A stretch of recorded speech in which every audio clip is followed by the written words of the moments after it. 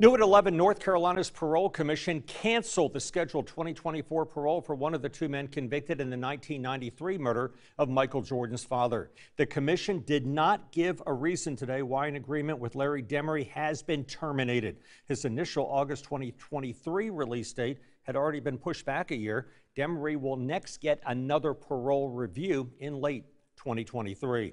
Demery and Daniel Green were convicted of killing James Jordan as Jordan slept in his car in Robeson County. Then his body was found later in a Marlborough County swamp.